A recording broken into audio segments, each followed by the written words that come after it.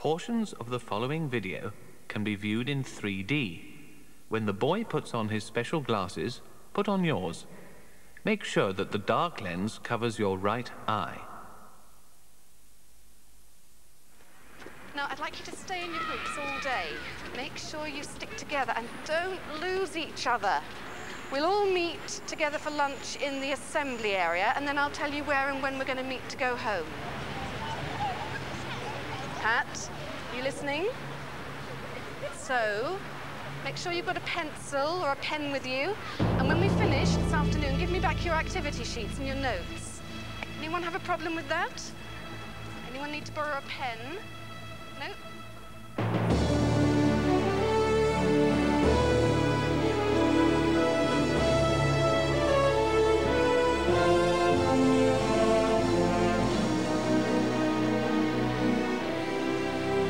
Something you should do? Yep. Walk. Don't run about. Don't shout or yell at each other. Remember, there's other visitors here who want to enjoy themselves as well. Right, we'll start by visiting the statue of the man who organised the museum when it first opened, and you've got some work to do on your activity sheets. Then it's up to you to make notes like we talked about in class yesterday. Now this is a statue of Professor Sir Richard Owen, who organised the museum when it first opened in 1888. It took about 20 years to build this part of the building, which had been designed specially to hold the natural history specimens in the British National Collection. Right, we'll go and see the Diplodocus skeleton, then we'll go into the exhibition, and in there you'll see lots more skeletons.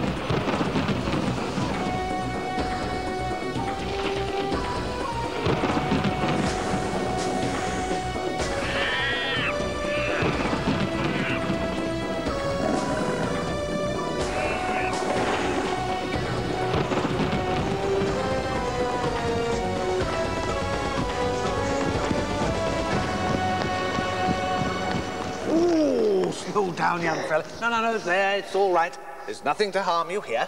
Who are you? Where is this? How did I... No, one question at a time. I am Professor Sir Richard Owen, and this, dear boy, is the Natural History Museum. The Natural History Museum? I was supposed to come here with my class tomorrow. Do you live here? Oh, I wouldn't say live, more that I've been around here for a long time. Then you must know about dinosaurs. That is a fair assumption. Have you ever seen a dinosaur? You mean like Fred Flintstone? You know about the Flintstones, then? I told you I'd been around, but nobody, not even a real Fred Flintstone, has seen a dinosaur. See this giant beast. Suppose it represented the entire history of our planet, the Earth. It came into being right here, at the nose. Now, halfway down the neck, about the 8th cervical vertebra, life began. Now, all through this big, fat, ribby area, life existed as squishy things in the ocean. It was only here at the base of the tail that we find creatures with backbones. You mean like fish? Yes, like fish. And only halfway down the tail that we find them walking on dry land. Yes, but what about the dinosaurs? No, patience, my boy. The dinosaurs only appeared at this thin curve near the end of the tail, and humans, modern man, well, only that very last small bone at the end of this enormous beast represents them. Or perhaps I should say us. Yes, but why couldn't people see dinosaurs? 65 million years, that's why. This thin curve is 65 million years. The last dinosaur died out 65 million years before the first human was even born. I wish I could see a dinosaur. Professor? Professor? Professor? Professor? I'm up here, dear boy. How did you get up there? Shut your eyes and then open them.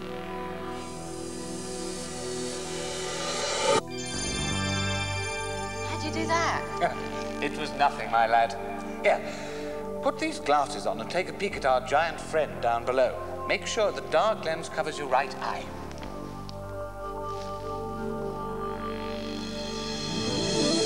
Wow, look at that. Shh. I don't think we want to attract his attention. He's as big as an elephant. What is it? Actually, he's as long as 5 elephants end to end. It's called Diplodocus. It belonged to a family of dinosaurs called sauropods, which were the largest animals ever to walk the earth. They all had long necks and long tails. You might have heard of its cousin, Brontosaurus, thunder lizard. Thunder lizard. When it walked by, it must have sounded like thunder. It's now called a Apatosaurus. How do its legs hold it up? Does it have to swim? People used to think that giant animals, like whales today, had to live in water. But now we know that Diplodocus' legs were indeed strong enough to carry it about quite comfortably. Just take a look at those legs. Notice how they're tucked under the body. They support it like pillars. That's one of the signs of a dinosaur. Now watch.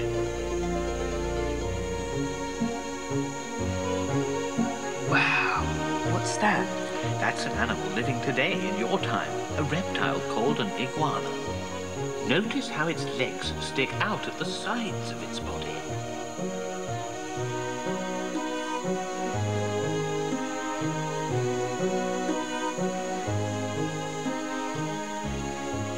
This lizard is a gecko, a leopard gecko.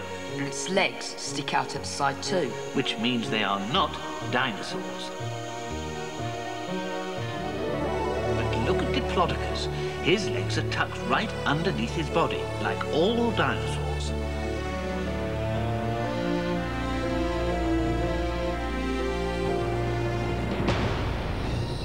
Wow, look at him. That's Tyrannosaurus Rex, isn't it? No, it's his close relative, Allosaurus.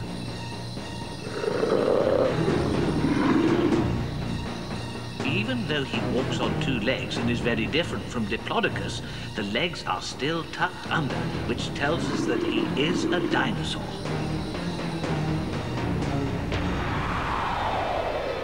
Hey, look, a flying dinosaur. Magnificent, isn't it? Those wings are 6 meters across, greater than any bird now flying. It's also a reptile, and it even lived at the same time as dinosaurs, but it's not a dinosaur. Why not? Because no dinosaur could fly, and no dinosaur ever lived in the sea. They all lived on land. They all died out. Yes, but for many millions of years longer than humans, they dominated every corner of land on this planet. Triceratops and Edmontosaurus here both hailed from the western part of North America. Even Antarctica was a home for dinosaurs. It wasn't always covered by ice. We scientists divide the reign of the dinosaurs into 3 sections. They first appear about 228 million years ago in what we call the Triassic period.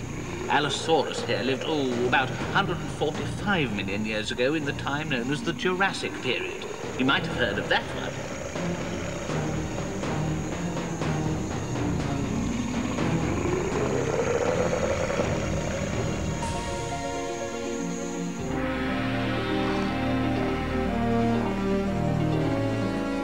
That's Triceratops. Good. Just look at those horns.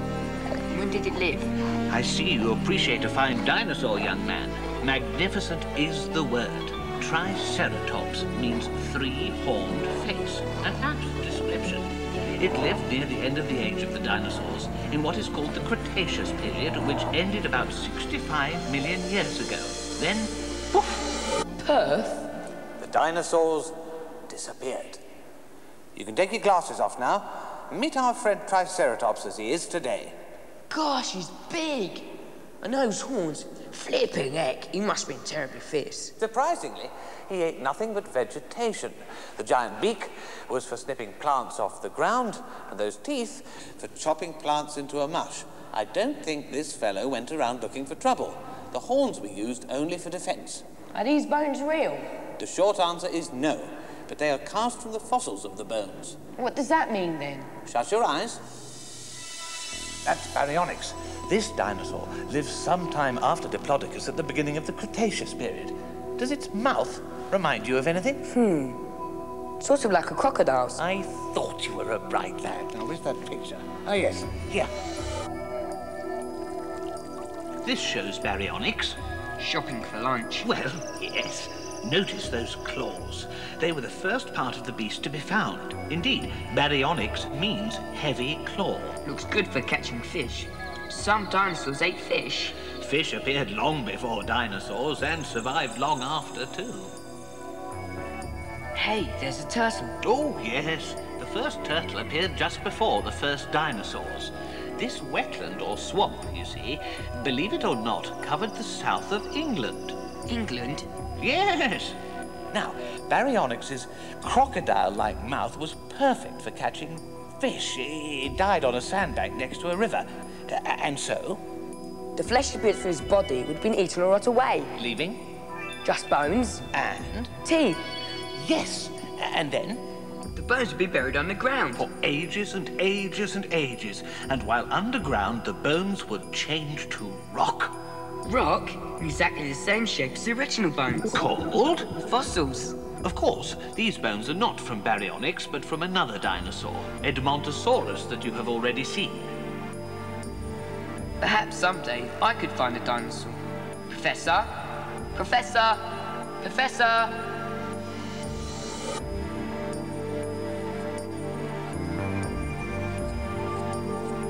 Ah, found me then. I thought you would. Well, tens and tens and tens of millions of years later, scientists called paleontologists dig up the fossil bones, clean them off, and try and stick them all back together again, like a giant jigsaw puzzle. And here we have Baryonyx, his bones back together again after 130 million years.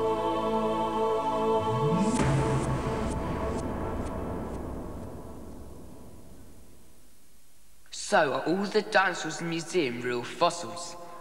Well, not quite. Often perfect fiberglass copies are made of all the bones. Museums make more than one set at a time and actually trade dinosaur skeletons with each other. Sort of like trading videotapes. Sort of. What's that one called? That's Camarasaurus from the Jurassic period. He was found in the American state of Utah. Camarasaurus? That's it. What does it mean? Chambered lizard. Can you guess why? I don't know. Maybe he could sleep in his stomach. No. You see, dinosaurs like Camarasaurus and our friend Diplodocus grew to such a size that nature had to design bones that were both strong and light at the same time. So why did... Professor? Professor? You see these bones? From Ornithopsis, relative of Camarasaurus, full of holes. Air weighs less than bone. Camera means room or chamber. So these bones are filled with rooms, chambers, holes, but in such a way as to make them light while the strength remains intact, like a honeycomb. Or an aero bar. I don't think I've tried one of those. Hey, whose arms are those? They could belong to the greatest carnivore of them all. Wow. Or not. They were found in Mongolia. He's named Dinosaurus. The name means terrible hands. If I had hands like that, it would be pretty terrible. Was it a giant T-Rex? The shape of the arms indicates that it wasn't at all like Tyrannosaurus. This one set of arms is all we know about these beasts. They must have been massive. Probably.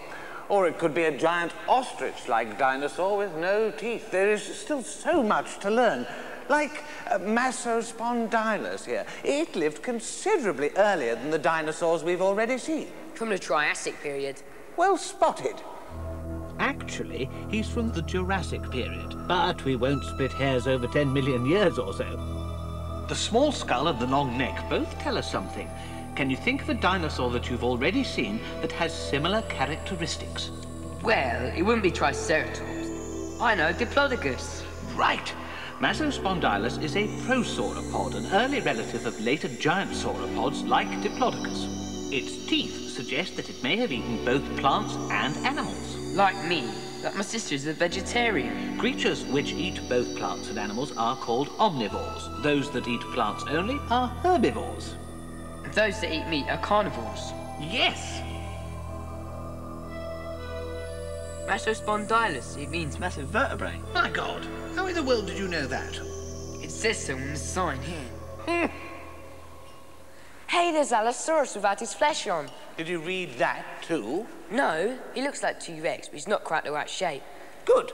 He can be distinguished from T-Rex by his more powerful arms. And it's 3 rather than 2 fingers. On each hand. Where else?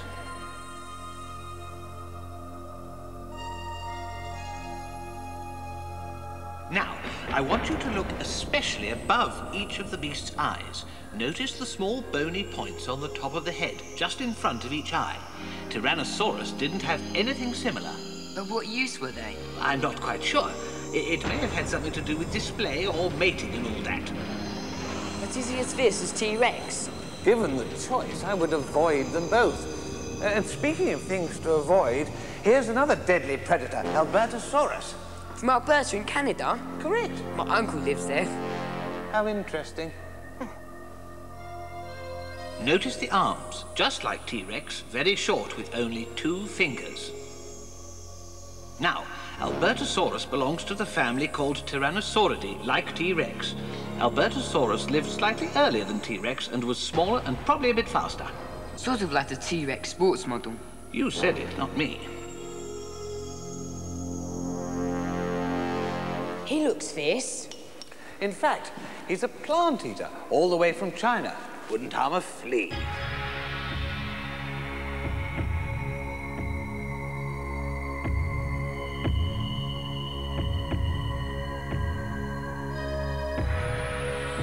I suppose I should say, just because he's a plant eater, it doesn't mean he's completely harmless, as I'm sure we will see.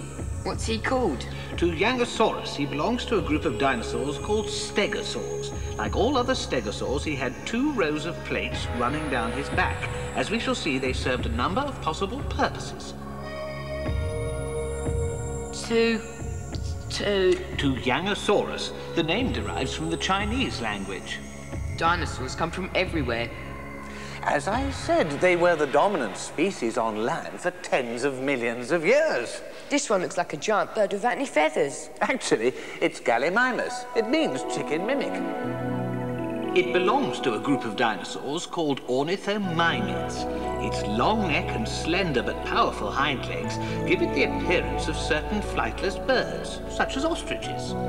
Although related to the meat-eating dinosaurs, Gallimimus is interesting in that he had no teeth. Therefore, it's difficult to know exactly what it ate. Clearly, its hands were designed for grasping, but just what we do not know. Is there anything we do know? Well, they could certainly run very fast. I think you could see that for yourself. And their brains were quite large for a dinosaur, as were their eyes. I expect their vision must have been very well developed.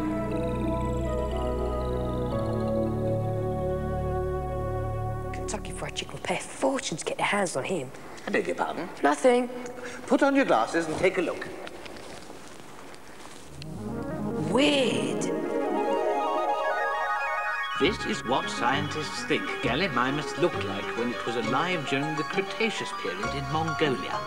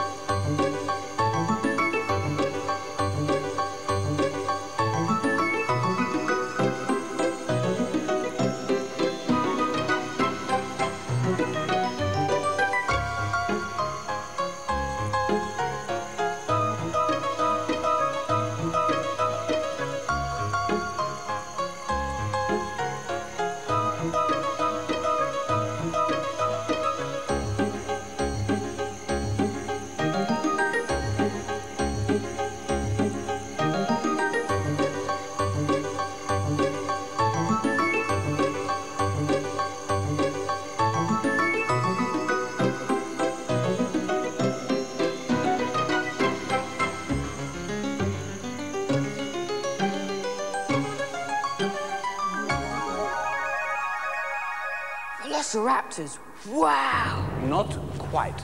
Those are Dromaeosaurus, running lizards, closely related to velociraptors. They too hunted in packs.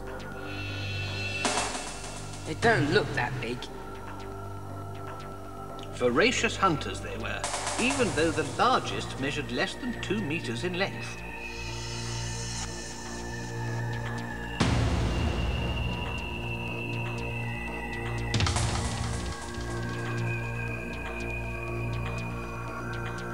Yes, look, razor-sharp teeth, powerful muscular bodies, and on both hands and feet the claws were perfectly designed for ripping flesh. Where did they live?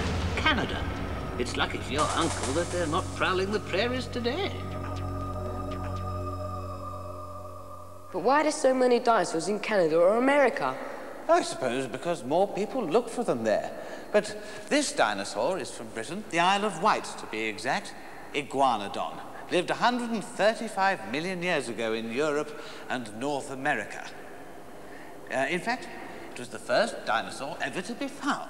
It was near the beginning of the last century. The first dinosaur ever found. Surely someone must have come across dinosaurs long before that. Well, previously people discovered bits of bones and teeth, but thought they belonged to dragons or other imaginary beasts of myth and legend. But all that changed with Iguanodon. Who named it? Oh, a friend of mine, a scientist called Mantell. And who named dinosaurs dinosaurs? Oh, for that, in all modesty, I must take credit. Indeed, in my honor, a banquet was held inside an Iguanodon. I have a picture.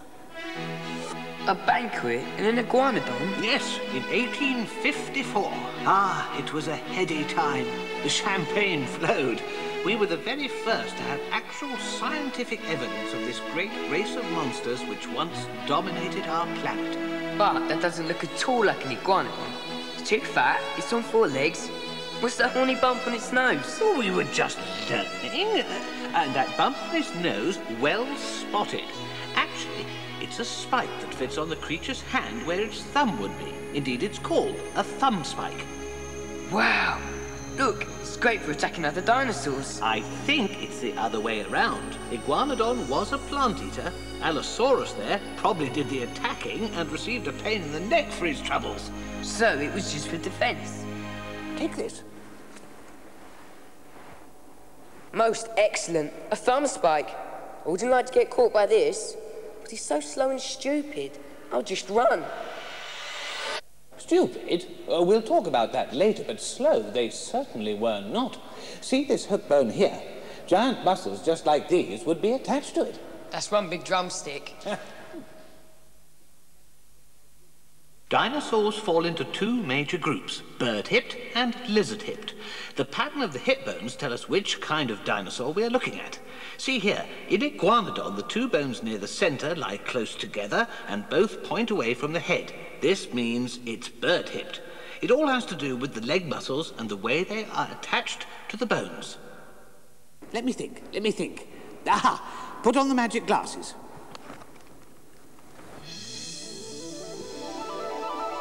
What's that? That, my boy, is Parasaurolophus. Parasaurolophus. We can tell it's related to Iguanodon because its hip is the same shape. We use the term bird-hipped because... Birds have similar shaped hips.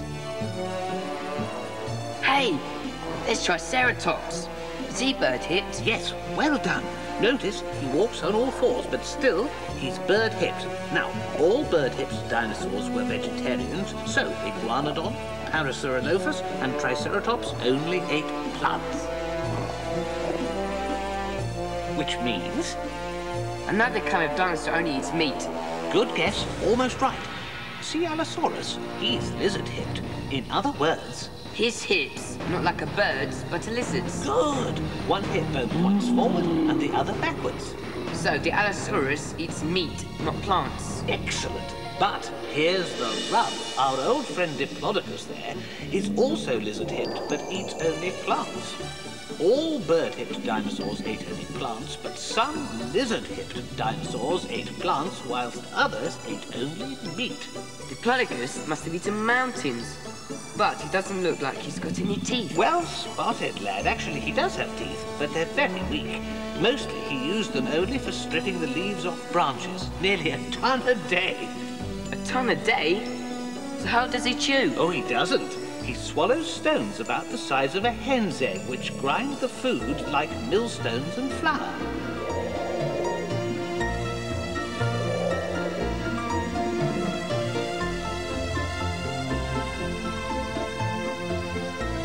Oh, he's amazing.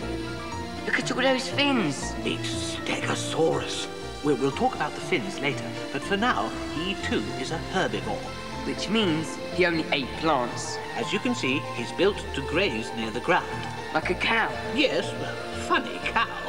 But some think that he could also prop himself up on his hind legs to eat leaves from trees. Could he eat apples or oranges? I'm sure he'd find them delicious, but during the Jurassic period, when both he and Diplodocus lived, flowering plants hadn't yet evolved. I'm afraid he had to make do with ferns. And grass. Well, grasses didn't appear until long after the end of the dinosaurs' reign.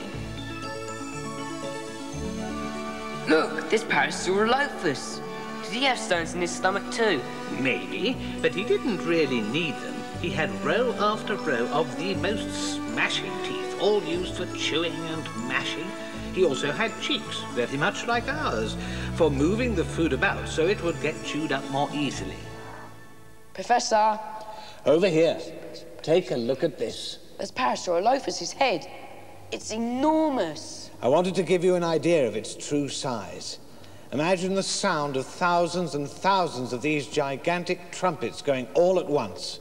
You see, it is now thought that animals like this were terribly common. For example, the Great Plains of North America must have been thick with them. The world must have been a really weird place. Maybe it's now that's weird. I never thought of it that way. Professor? Professor? Marvellous. Marvellous. What is it? It's a real gizzard stone. You mean that was in the stomach of a dinosaur? 130 million years ago. How do you? No, it's a gizzard stone because I found it digging the fossils of a dinosaur. Could I find one? Oh, perhaps, but you'd have to find a dinosaur to be certain. So you helped a real dinosaur chew its food? So did these. These are from Trachodon, not dissimilar to the Parasaurolophus we just saw. Notice the chisel shapes. Good for chomping through all those tough fibrous leaves. But what are those layers? You had just one set of teeth which fell out and were replaced by others. But this dinosaur was constantly losing teeth, and throughout its whole life, new teeth grew up to replace them. And here they are. I wonder what his dentist thought.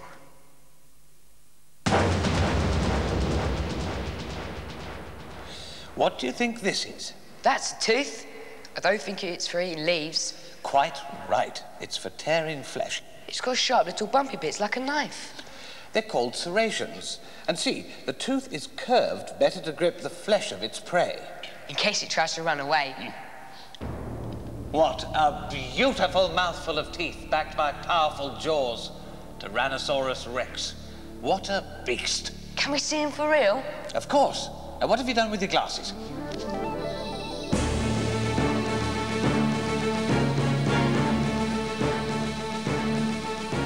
Is it the biggest dinosaur of them all? Not the biggest dinosaur, but the biggest meat eater.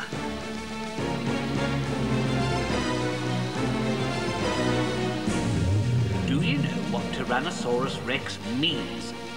Well, Rex is king, Saurus is lizard or reptile. Tyranno means tyrant or fierce. So king of the tyrant lizards. Tyrannosaurus is so fierce, why is his hands so small? You're right. In fact, they are so small they can't even reach his own mouth. Some people think he wasn't the great hunter he is made out to be, but a more humble scavenger. But what do you think? I like to think of T-Rex as king of the dinosaurs.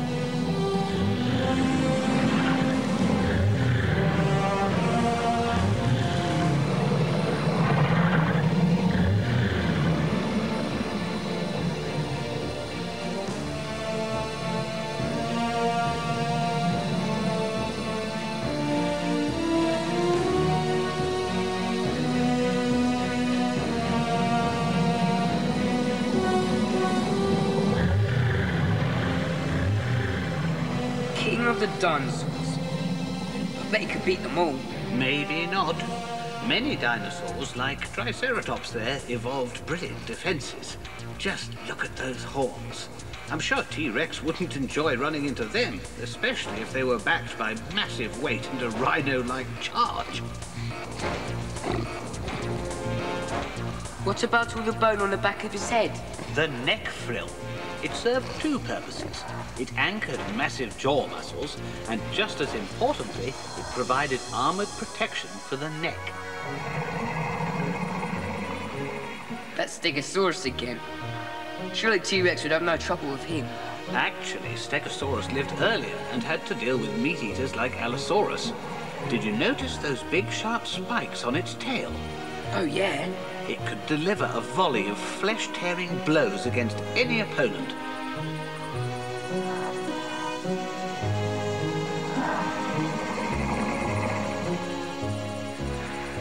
What about all those bony things on his back?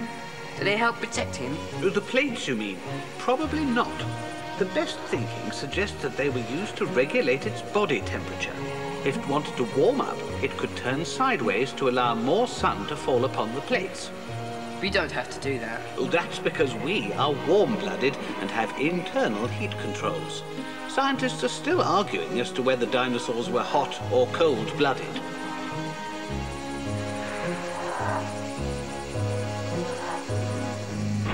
We haven't seen him before. That's Euoplocephalus.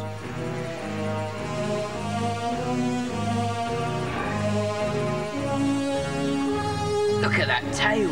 Correct. The tail could attack like his cannon. The spikes were his armor. Even his eyelids were defended. Does it remind you of anything from your time? A tank. Exactly. Only its belly was vulnerable, but close to the ground and dangerous to reach. So nothing's new in 150 million years.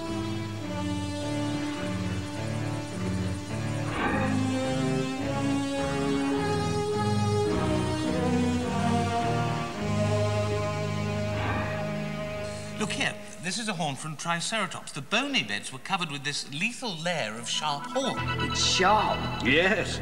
As far as the Tyrannosaur is concerned, Lunch could fight back rather fiercely.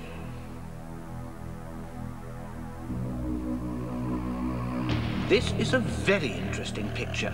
We know it's accurate because the fossils were actually found in this position. Protoceratops seems to be getting the best of your friend, the Velociraptor.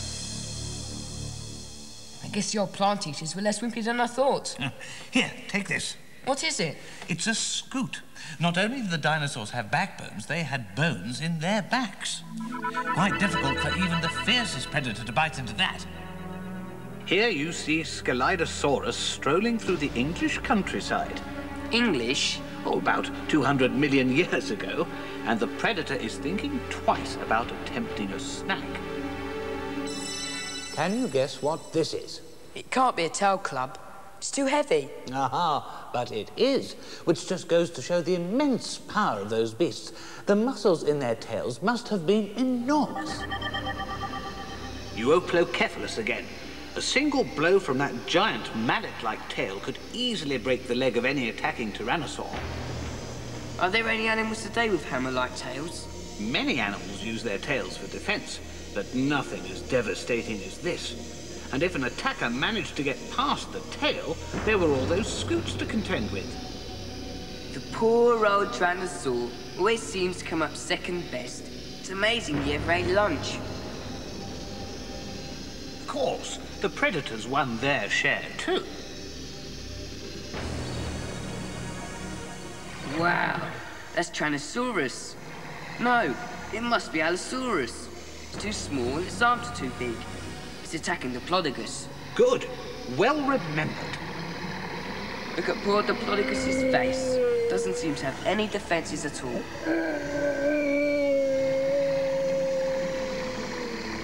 Ah, but it does. Certainly its size protects it, just like elephants today. And that whip-like tail. I doubt that Allosaurus would appreciate a lashing from that.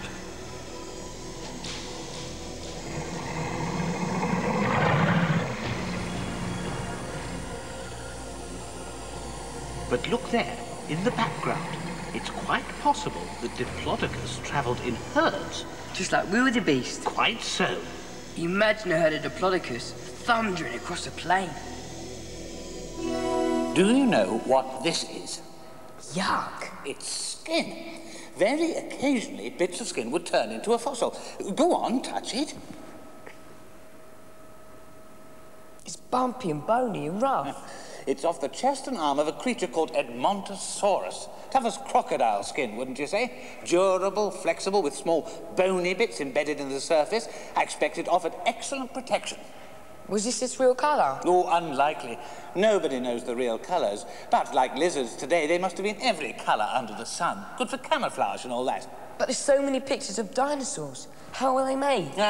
Bit of speculation and rather a lot of imagination, I suspect.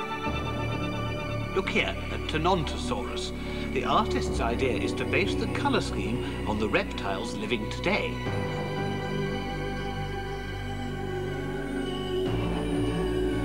And Dryosaurus, another plant eater from the Upper Jurassic and Lower Cretaceous. There are many, many snakes and other reptiles blessed with a similar earthy brown tint. And Hypsilophodon. She's coloured a bit like an iguana, and green and bumpy. Yes, I think you've got the point. Now, shut your eyes and we'll move on. Here's the skeleton of Hypsilophodon. It had yet another defense against predators. Looks like he's built for speed. Quite correct. Its defense was running away. Look at the long legs, big strides, powerful muscles. And that stiff tail. It would have helped with its balance and making very sharp turns at full tilt. Could any of the meat eaters run as fast? Professor? Professor? Where in the world? Oh yeah, shut my eyes.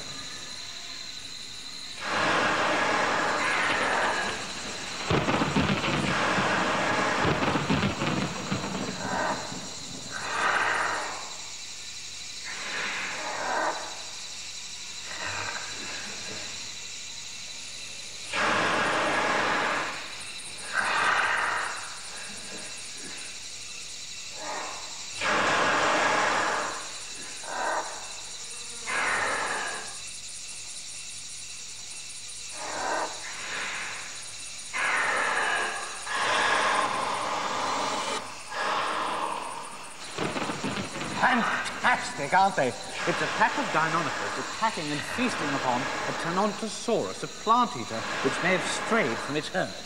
Those Deinonychus? Are they like velociraptors? Very closely related. Deinonychus means terrible claw. You can see why. It's thought that they leapt on their prey and slashed them to death. Do you think they organise their attacks, like wolves or lions? Well, nobody knows. Personally, I think organisation was beyond them. But if I saw them coming, I would give them a very wide berth. Unfortunately for the Tenontosaurus, it didn't. This Tenontosaurus looks different from the one we saw before. Remember, my boy, about colour, imagination and informed speculation, but the claws were very much for real. Look at the wicked bend in his toe. Yes, the claw swiveled to give a more powerful cut and retracted for walking and running.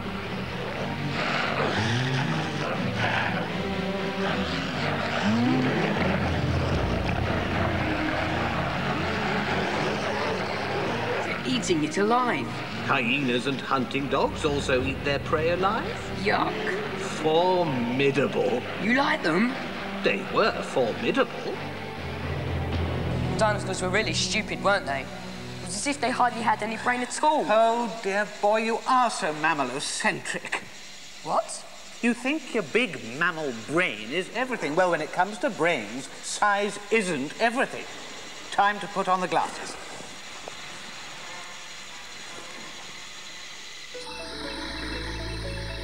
There's Stegosaurus. It had two brains, didn't it? Another common mistake. Like you and I, its brain was in its head. Some people used to think it had a second brain by its hip, but that was just a mass of nerves to control its hind quarters. You mean it was so large it needed a relay station to get messages from one end to the other? Yes. Now, Diplodocus had a very tiny brain for its body size, but still it was a very successful animal. You don't need a big brain to be interesting. Parasaurolophus and its relatives are plant eaters, known as duckbills, but their most prominent feature was a crest. Once people thought it was a snorkel for underwater breathing. Unlikely. Perhaps it attracted mates or frightened off predators. Personally, I think it was used as a low-frequency horn, like a trombone, used to warn others. The low-frequency sound could penetrate without giving away the animal's whereabouts. What about the carnivores? How smart were they? Our experience with mammals suggests that predators usually are just a bit smarter than prey. So maybe Allosaurus was a touch faster in the brain than Diplodocus. Most dinosaurs had brains comparable in size to modern-day reptiles, like, say, crocodiles.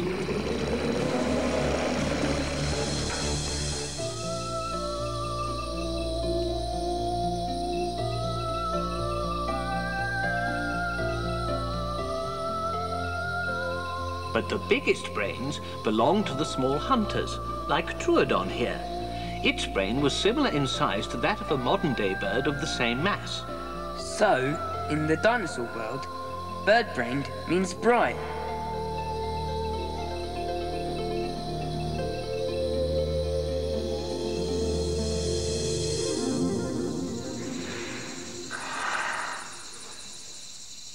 I've told you, brain size isn't everything. Now consider the gorilla. Its brain is massively bigger than any dinosaur's, yet it faces extinction. And cockroaches, with almost no brain at all, lived before the dinosaurs and will very probably outlast us. I'll remember that next time, Professor, when I fail a maths test. Professor? Oh boy, here we go again.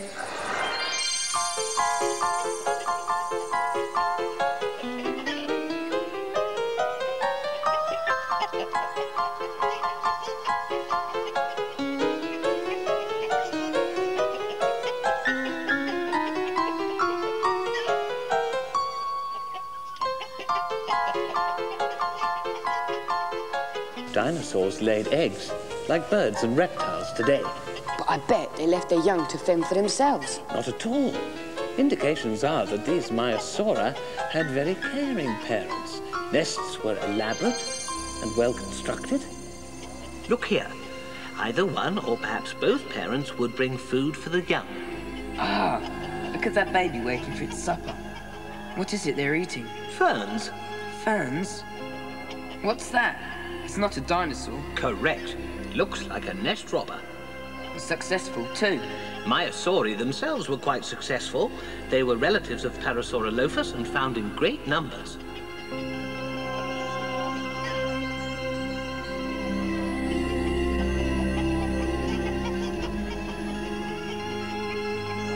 They must have had some sort of homing instinct, because they returned to the same sites every nesting season. How old were the young when they left their nest? I don't really know, but probably when their legs were strong enough to run on. Here's another picture showing parental care. Our old friends the Tyrannosaurs are attacking a group of Centrosaurus. They look like Triceratops. Very similar, but one horn only.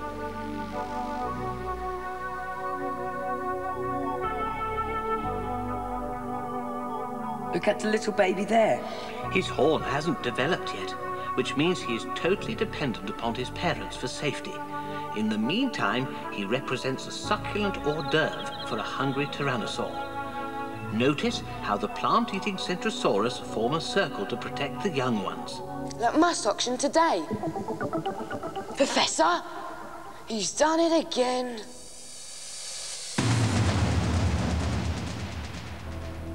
I just had to show you this one. Coelophysis here lived 220 or 225 million years ago. The Upper Triassic. Excellent. In New Mexico, in the United States. Well, it wasn't the United States then, but you know what I mean. Notice these sharp claws and teeth indicating... It was probably a carnivore. Right. And what is interesting is what is found here. Inside his rib cage, his last meal. Yes. Still preserved as fossils are the bones of a smaller coelophysis. So... It was a cannibal. It's difficult to draw any other conclusion. It seems like there's a dinosaur for every possibility. Dinoversity, I'd call it, Professor. Professor?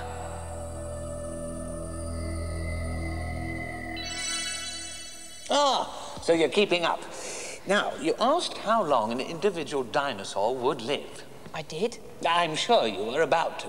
This, my boy, is part of the leg of an iguanodon. See here, signs of arthritis. Oh, excuse me. So much crouching is rather difficult at my age.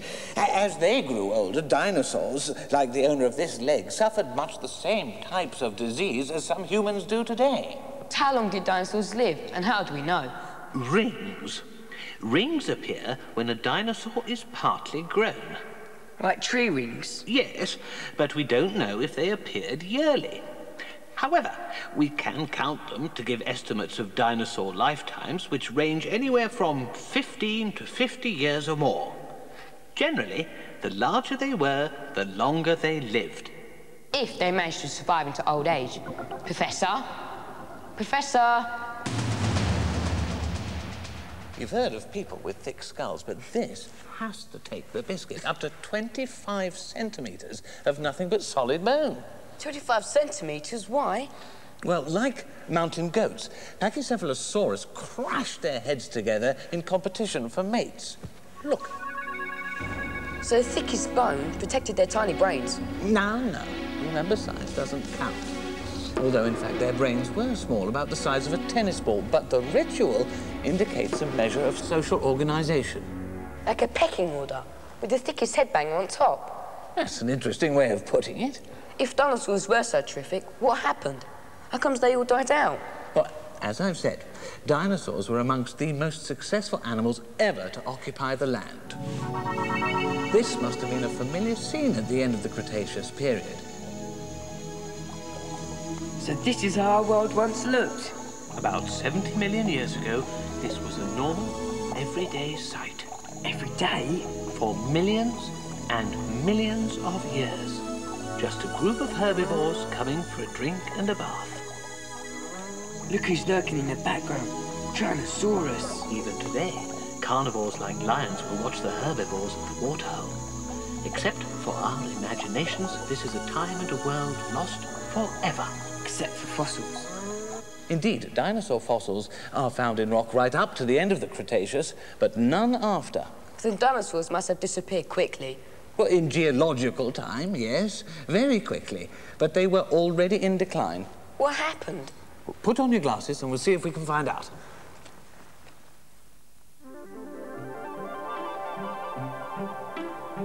Mammals, such as Megazostrodon here, were around at the same time as the dinosaurs, but they were tiny and relatively insignificant. It was once believed that these little mammals ate all the dinosaurs' eggs, which of course would eventually lead to their extinction. But that's ridiculous, isn't it? I'm afraid so. Another discredited theory suggests that the increased sunlight turned all the dinosaurs blind, so they fell off cliffs or bumped into trees. So what really happened? There are two main theories. Either could be right, or perhaps a combination of both. The first is that a large object from outer space, perhaps a comet or meteor, smashed into the Earth.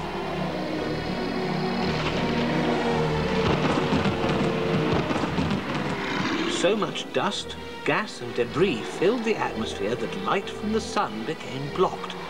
Plants died. The herbivores had nothing to eat, and as they died off, the carnivores starved.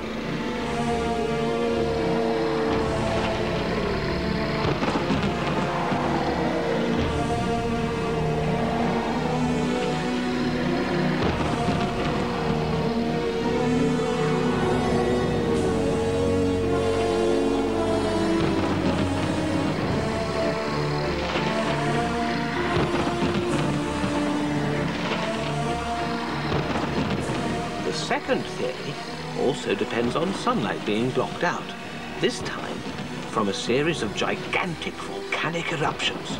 The volcanoes threw out millions of tons of dust and gas into the atmosphere.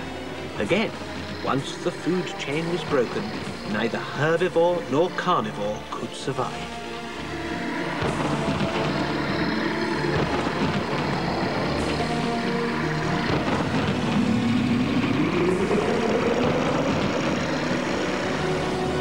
It's really sad. I like dinosaurs, and they vanished through no fault of their own.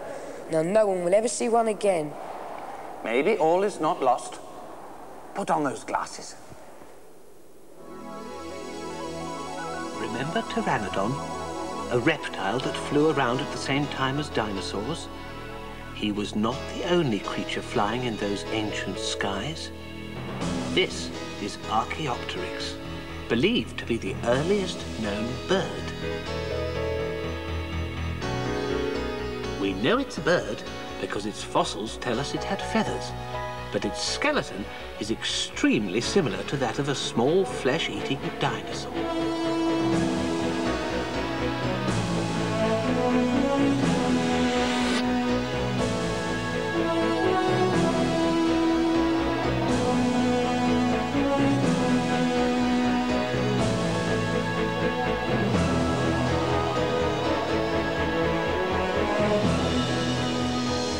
Birds are descended from dinosaurs.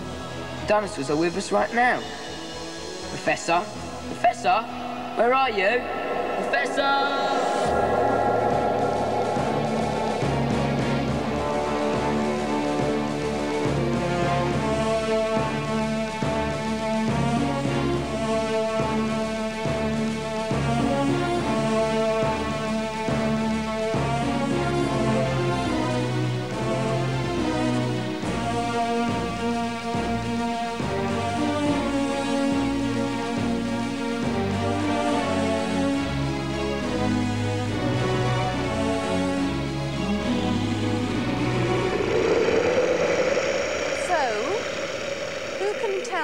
What was the name of the man who invented the name dinosaur? Kerry? Kerry? What was the name of the man who invented the name dinosaur? Professor Sir Richard Owen. And he once had dinner in Iguanodon, and they thought that the thumb spike fit on his nose. Kerry, have you been sitting outside without your hat on? I don't think so. OK, class, come on, this way.